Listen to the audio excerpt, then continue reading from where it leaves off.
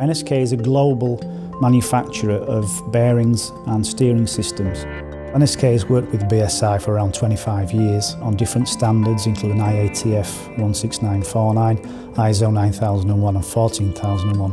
In fact, this site here at Peterlee in the northeast of England was the first one globally of NSK to achieve IATF 16949. So NSK supplies into some of the biggest car manufacturers globally, and those car manufacturers expect and demand IATF 16949 certification. And we don't just need a certificate on the wall, we work really hard to embed that culture within the organisation.